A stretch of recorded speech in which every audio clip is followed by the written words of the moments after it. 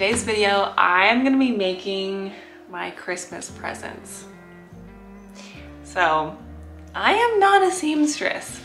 I'm not a sewer at all. I have had a sewing machine for a couple years now, and I have never once used it.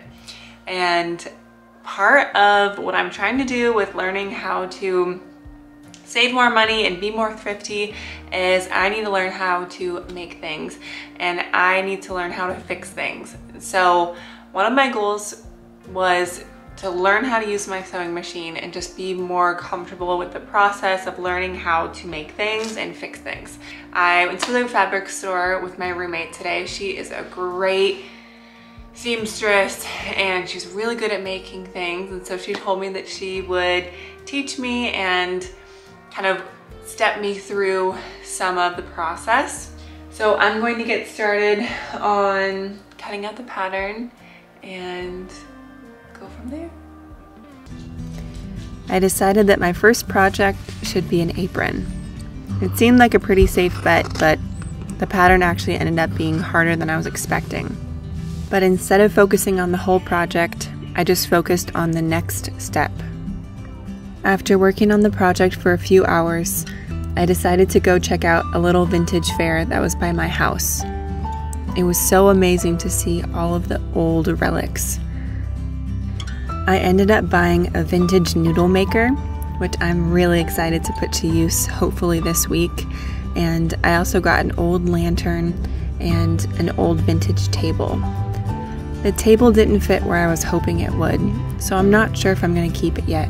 But regardless, I had so much fun checking out all the cool old treasures.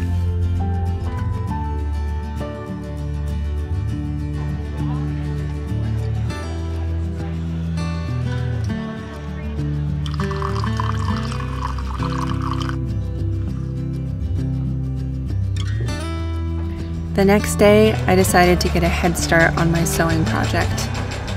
My roommate helped me with the first few steps and showed me what to do next, and I got to work.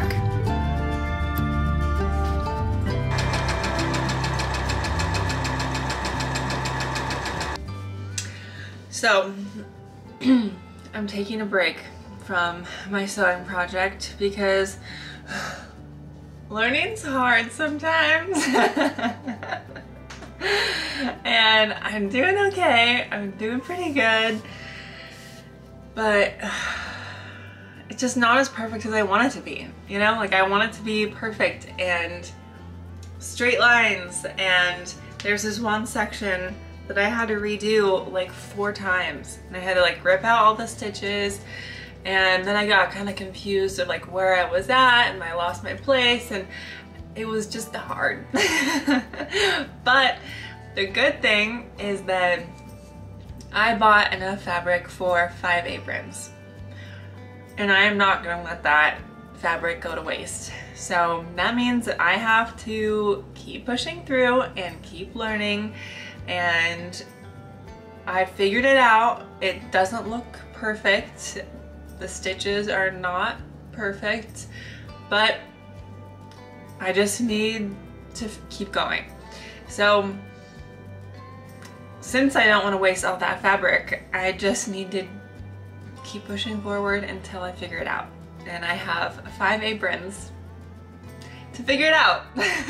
So I've committed myself to it, and I might not do this again, I'm not sure.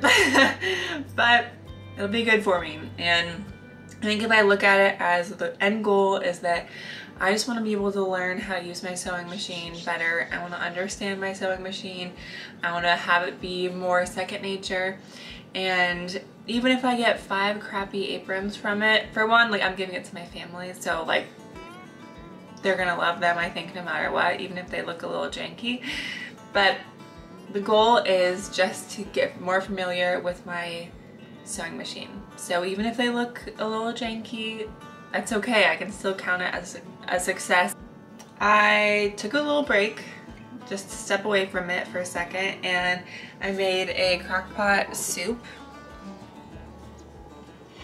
I just used a bunch of vegetables, that I had in my fridge. My mom used to call it a hobo soup. I'm not really sure why. Where you just take anything that's in your fridge and throw it into your soup. So I've got broccoli in there. I've got an onion from the garden and some carrots. I've got, what else do I have in there?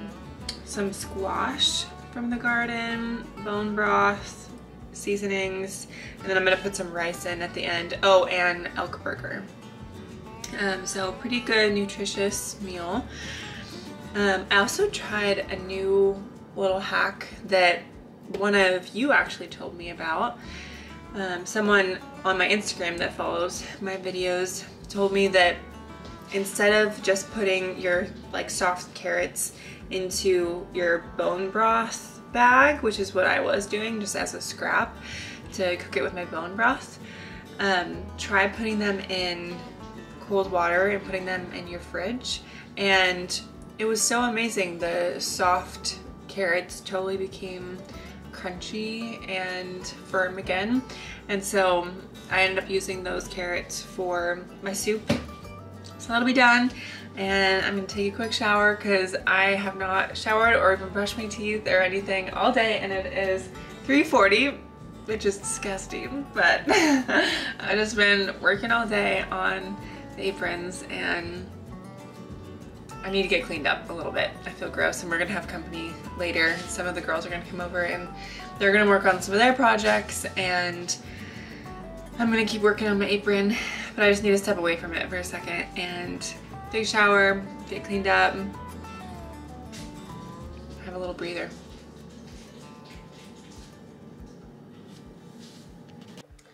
Okay, so I am showered and clean and fresh-faced. I already feel so much better. One thing I thought I would share that is kind of funny is I have been determined to learn how to French braid. I should be able to do it by now, but indeed I am not. And so what I've been doing is after I get out of the shower, I've just been doing a French braid after I get out of the shower. So I'm doing it like every night or so. And so far I haven't really gotten any better, but I will show you my progress.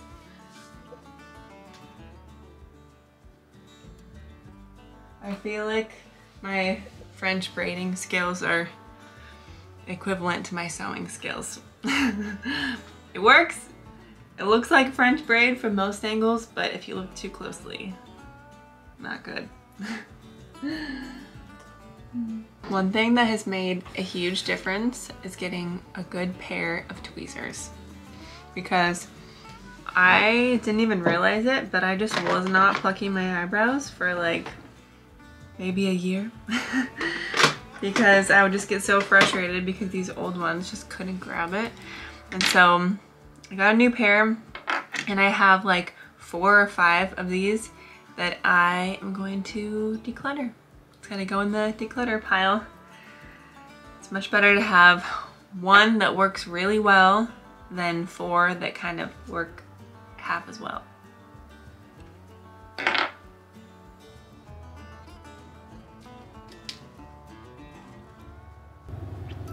I've grabbed some rosemary and I am gonna make my house smell like fall.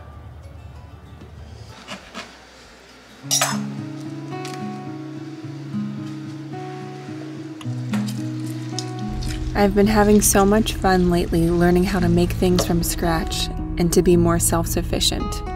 This morning I was in church and I was thinking, what does that mean to be self-sufficient? Does it mean that I really don't need anyone or anything? Does it mean that I spend my conversations griping about the government or society these days? Does it mean that I need to just focus on self-love and putting my needs first? Or does it mean that I push the wisdom of others away so that I can stand on my own and claim that I did it all by myself? I've tried on all of these different perspectives, and so far, it doesn't feel like any of them fit. But I can tell you what has felt right recently. To me, self-sufficiency has felt more like a slow and steady realization that I can't do it alone. When my plans fail, when my knowledge runs dry, when I exhaust all my efforts, I'm painfully aware of the fact that I can't do it alone. Surprisingly, even when I succeed, even when I feel victorious, I still realize that I'm in need of more. God has been teaching me how to separate myself from the world around me, from my job, from my things, from my relationships, and really fully rely on Him. He has been teaching me that all the self-sufficiency that I need lies within my relationship and my dynamic in Him. That's where I truly come alive. My relationship with God has felt like a garden. He keeps telling me that I don't need to focus on the production of the plants. All I need to do is enjoy the garden. I get to just rest and enjoy the still waters and green pastures. It is a true sufficiency that cannot be dwindled by rejection, failure, or boredom. It has given me freedom to be content in what I have. I think that this is a practice that takes time to become more natural and to become an outflow of my life. But in the last year, it has become much easier to be content with exactly what I have and to enjoy exactly where I'm at. Until next time, friends, goodbye.